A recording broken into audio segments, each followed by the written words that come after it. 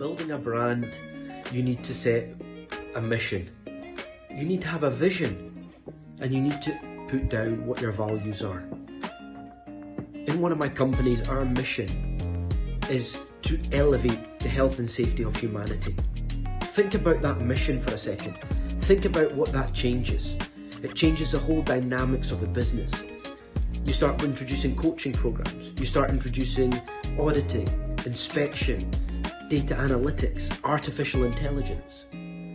The mission and the vision of a company are so important. You need to nail that down in order to grow your brand. So many people are stuck saying, oh, let's grow 6 figures, let's grow 5 figures. The biggest brands in the world are 8, 9 figures. If you create a brand, you create infrastructure, you can achieve that.